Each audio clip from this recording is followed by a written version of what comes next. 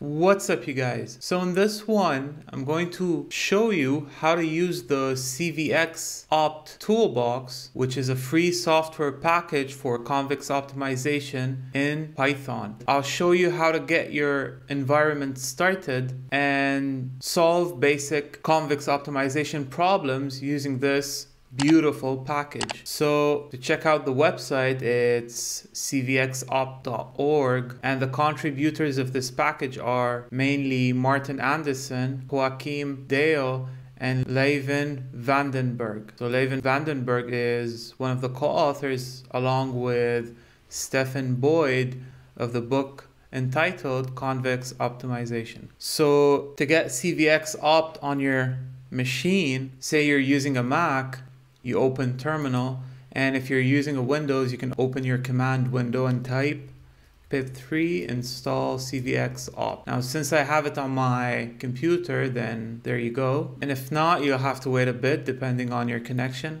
So assuming you have it at this point, so let's go to a certain folder and let's create a folder called, let's say, trying out CVXOPT. Then I'll cd into that and I'll open my Jupyter notebook. So let's create a new file and call it main, right? So let's solve one basic convex optimization program that is a linear program. So let's say I'm interested in solving the following linear program. So the first step here is to recognize that we can actually write this as minimizing a C transpose X, right?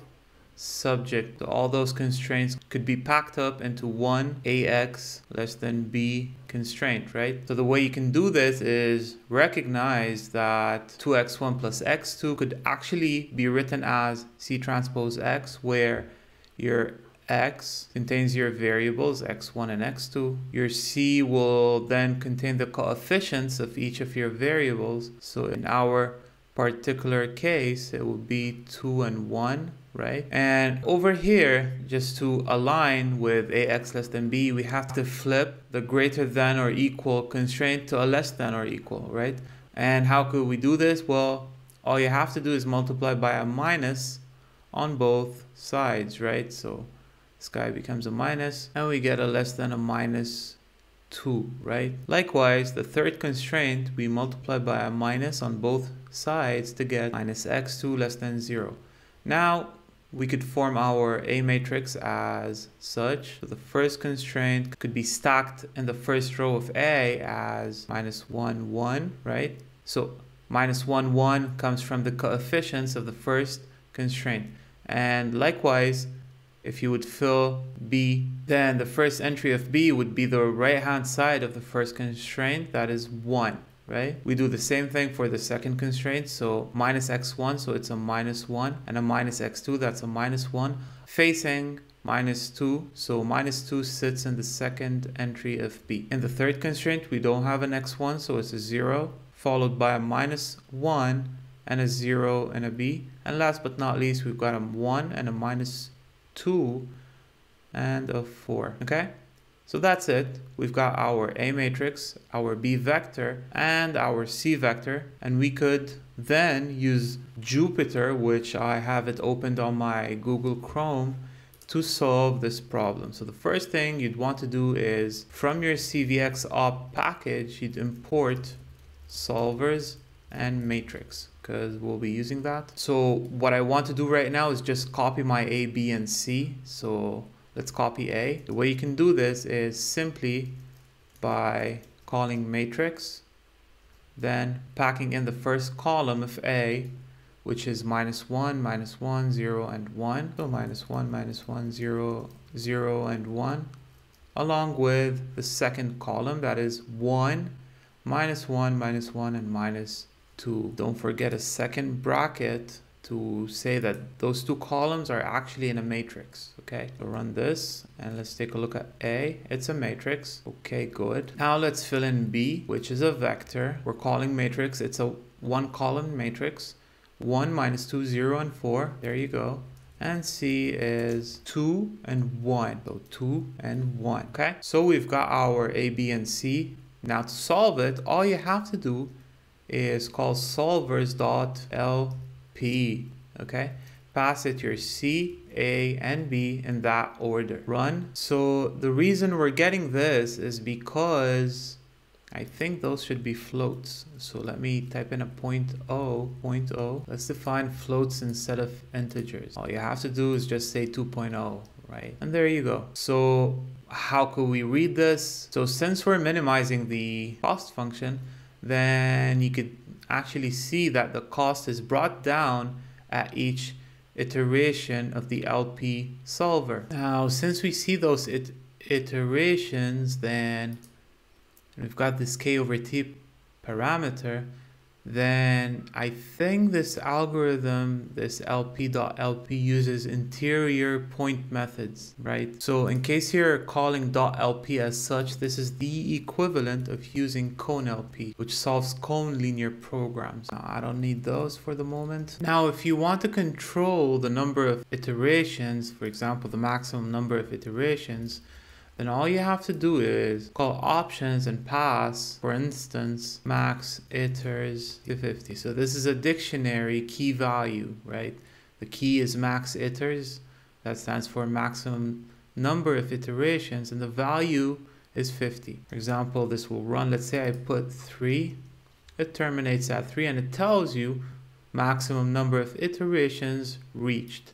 Let's say 6. Then optimal solution found, right? Well, let's say I want to print the solution. Do we have it anywhere here? No, I don't see it. So let's extract it from, so let's save this in an object called sol as such. And from sol, I'll call x as such, and I'll print it. And there you go. This is your optimal solution. Okay, so let's say I've got this example over here. I'd want to minimize 2x1 square plus x2 square plus x1 x2 plus x1 plus x2, subject to some positivity constraints. So x1 is positive, so is x2, and x1 plus x2 is 1. So we're basically minimizing this quadratic quantity over the following region. Right. So the first thing to do is to write this in standard form of a quadratic program that goes as such. So all this guy would be expressed as half x transpose px, the quadratic part, plus a q transpose x, the affine part, and we can pack those guys in a linear inequality constraint. Let's say gx is pointwise less than h, and this lonely equation as ax equal to b, right? So now we'd have to figure out p, q, g, h, a, and b, right? So the quadratic terms over here, x1 square, x2 square, and so is x1, x2, those fall in x transpose px. Well, if your x is x1, x2, as the previous problem, then your p will contain the coefficients as such. So p is a 2 by 2 matrix where the first entry in the first row contains the coefficient of x1 squared. Okay, so I put 2, but since there's a half out here, then I'll put a 4. Okay, so I'll multiply all the coefficients by 2. So x2 squared goes here, 1 times 2 is 2, and x1, x2, well, since we have it twice, then we split it over here into half times 2, so we'll get a 1 and a 1. Okay, that's your p. And your q is the linear part, so it's the coefficients of the linear terms. So 1, 1, your q is a 1, 1. Right? Your g, as we did previously, would turn out to be, now since this is less than and those are greater than, then we'll multiply this by a minus, this by a minus, and this guy becomes a less than, so does this guy. Okay, then your g would turn out to be, the first row contains the first inequality constraint, so -1, 0, and a 0, -1 for the second inequality constraint. Now your h is everything on the right hand side, so it's all zeros. And finally, you've got one affine equality constraint, so your a over here consists of one row of coefficients, 1, 1, and your b is on your right hand side, so it's a 1. Now let's solve this using CVXOPT, but first let's define the matrices that we have here. So The first thing is your P. So your P goes as such, matrix. So this guy is the first column. First column is 4 and 1. And the second one is 1 and 2, right? Now your Q is this guy. So let's define it. Q is matrix 1, 1. Then your G, -1, 0, and a 0, -1. And your H is all zeros. Your A is 1, 1. So 1, 1. And your B, now notice that I'm defining all quantities as matrices. Even though B is just a scalar, well, the heck. So solvers.qp this time, that stands for quadratic program. We pass it the following order, P and Q, then G, H, then A and B. And there you go. The optimal solution is found. Well, what is it? Let's print it as such. Solver of X. And there you go. 2.5 times 10 to the power -1. So it's a 0.25 and a 0.75. The minimum cost function is evaluated as 1.87.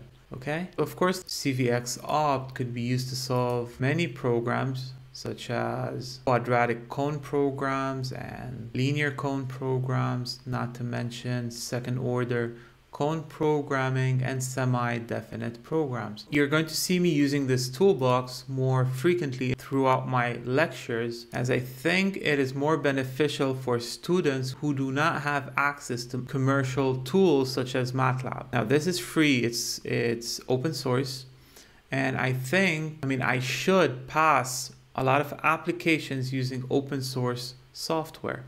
So that's where CVXOPT comes in. So thanks for watching. I hope this tutorial could get you started on using CVXOPT. I'll leave the link to the documentation of CVXOPT in the description below. Thanks for watching. If you found this lecture beneficial, leave a like on the videos. Also consider subscribing to the channel. And if you have any questions whatsoever, kindly leave a comment down in the comment section below, and I'll make sure I'll get to it as soon as possible. Thank you so much, and I'll see you in future lectures.